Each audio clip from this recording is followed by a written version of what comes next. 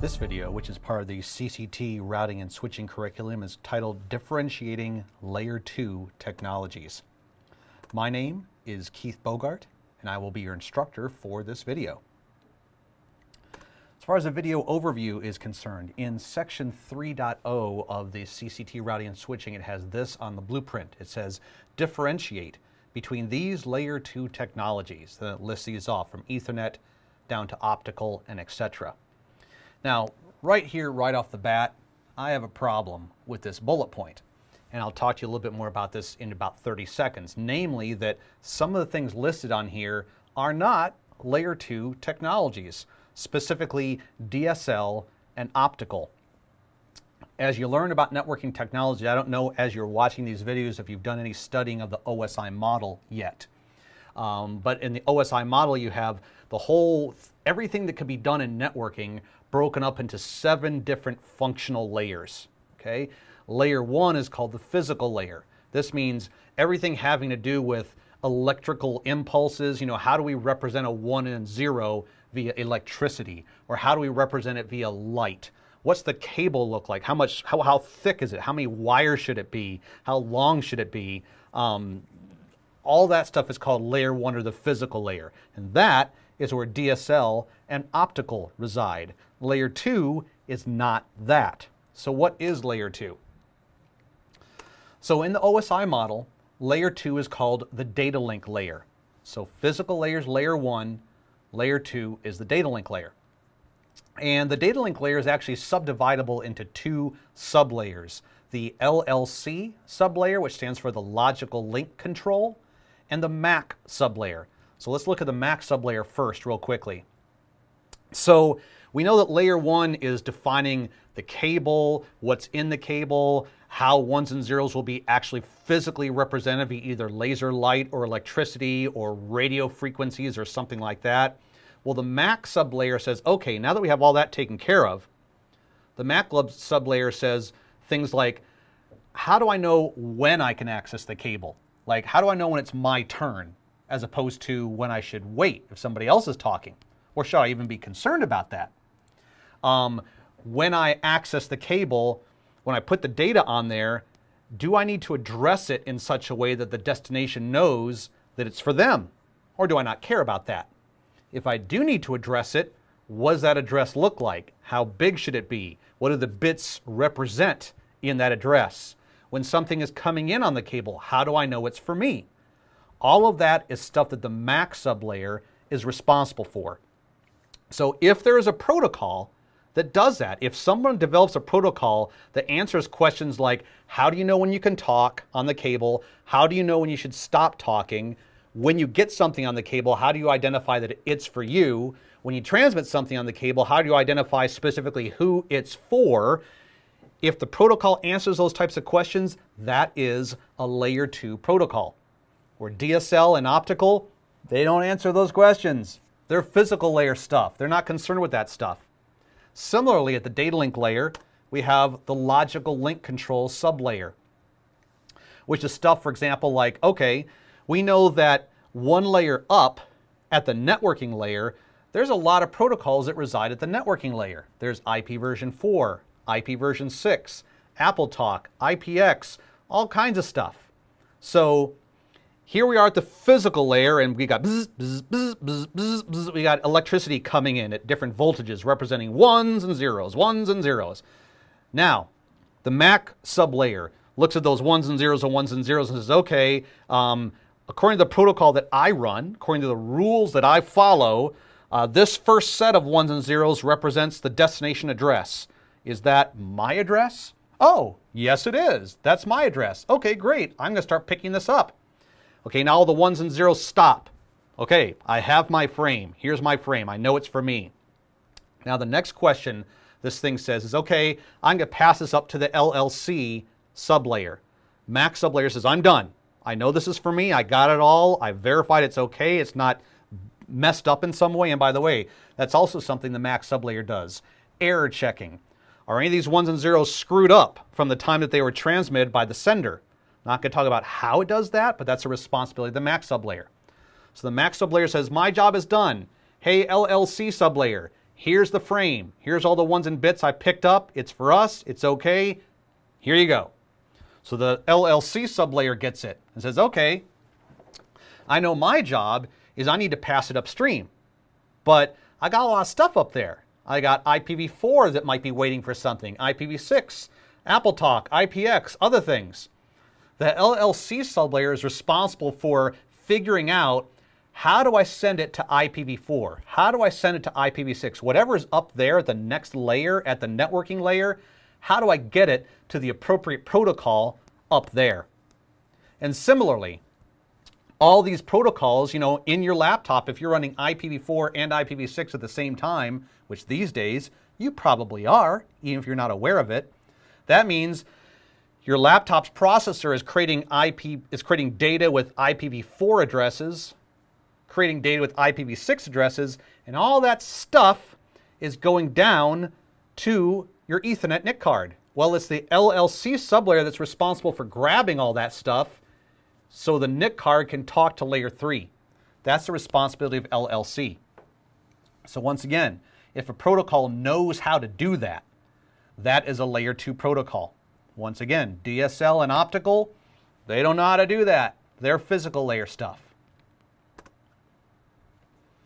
And typically we say that devices that are used at the data link layer are switches and bridges. But really, anything with a NIC card operates at the data link layer.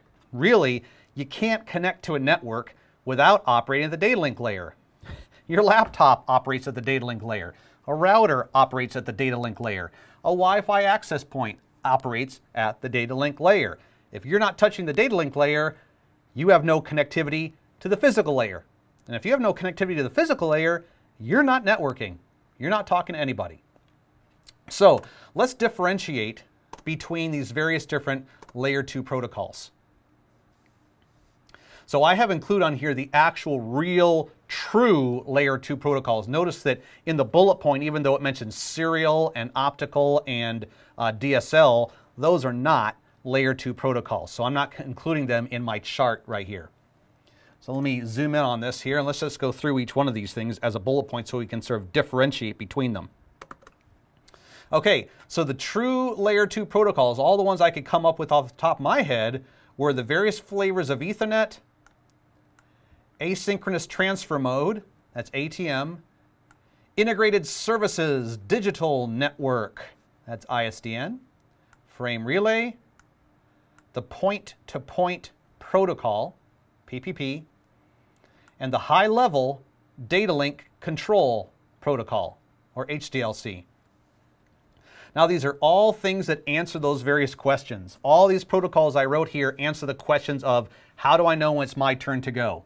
When something comes in off the wire, how do I know if it's for me? When I'm putting something on the wire, do I need to address it to the destination? And if so, how do I do that? All these protocols answer those questions. So how are they different from each other? Well, in a variety of ways. Number one, some of these protocols are used in local area networks.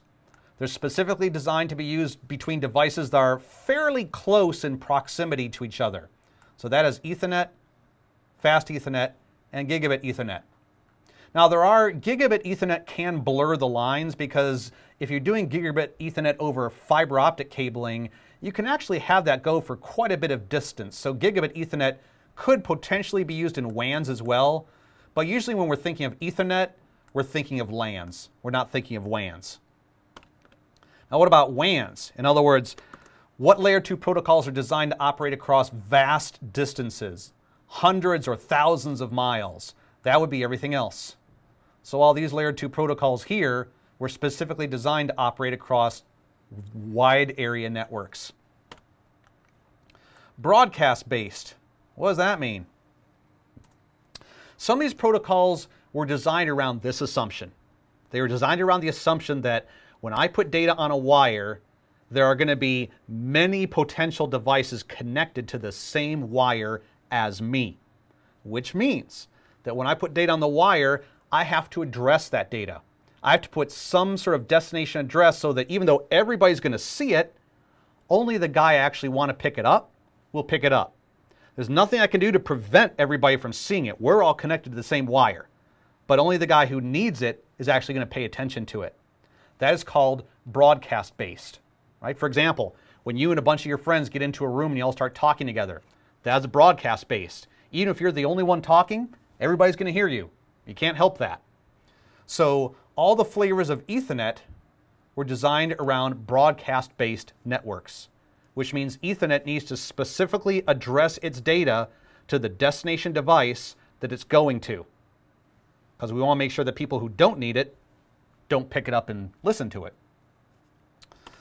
These other protocols, from ATM all the way down to HDLC, are what's called point-to-point based protocols, which means that this protocol has the assumption that when I put data on the wire, it can only go one place. There's not multiple destinations on this wire. When I put data on the wire, there's only one place it can go to at the other end. ATM, ISDN, frame relay, PPP, and HDLC are all like that. Now, as you learn about frame relay, that's a little bit debatable, but frame relay is definitely not broadcast-based. There is no way to put a frame relay frame on a wire and have multiple devices see that one single frame relay frame. Hence, it is not broadcast-based. Requires setup signaling. What's that referring to? Okay, so some of these protocols are sort of like when you pick up the phone, right? Now, if you're in the White House and you've got the red phone in front of you and you pick it up, you don't have to dial a number. You are automatically connected to the Pentagon, right? But at your house, that's not the case. When you pick up that phone, it's not going anywhere until you type in some digits, which means you are sending signaling information. You're telling the telephone company via those digits you're punching in, this is the remote destination, in this case, telephone number, that I want to talk to. And then the telephone company sets up a path, or what we call a circuit, between you and the remote telephone, and now you can talk across that line. But when you first pick up the phone, there's no circuit established. You have to send some sort of signaling information to say, this is where I want the circuit to end. So, ATM, if you're using what's called switched virtual circuits, that's what SVC stands for, is like that. ISDN is definitely like that. ISDN uses like a phone number. Frame relay can also be set up with something called switched virtual circuits. And PPP was designed around the assumption that it could go multiple places, but you have to signal first and say where you want to go. As opposed to, all of the flavors of Ethernet are always on, right? When you put an Ethernet frame on the wire, you don't have to first say, hey, knock, knock, knock, wire, are you awake? Come on, I need to use you. You don't have to do that. The wire is always there, it's always available. You can immediately put your data on that wire. So all flavors of Ethernet are like that. If you're using what's called a permanent virtual circuit, which means a circuit that's always up, like that red phone connecting the White House to the Pentagon, that would be a permanent virtual circuit. It's always available, it's always up, and it always ties two devices together that's always available.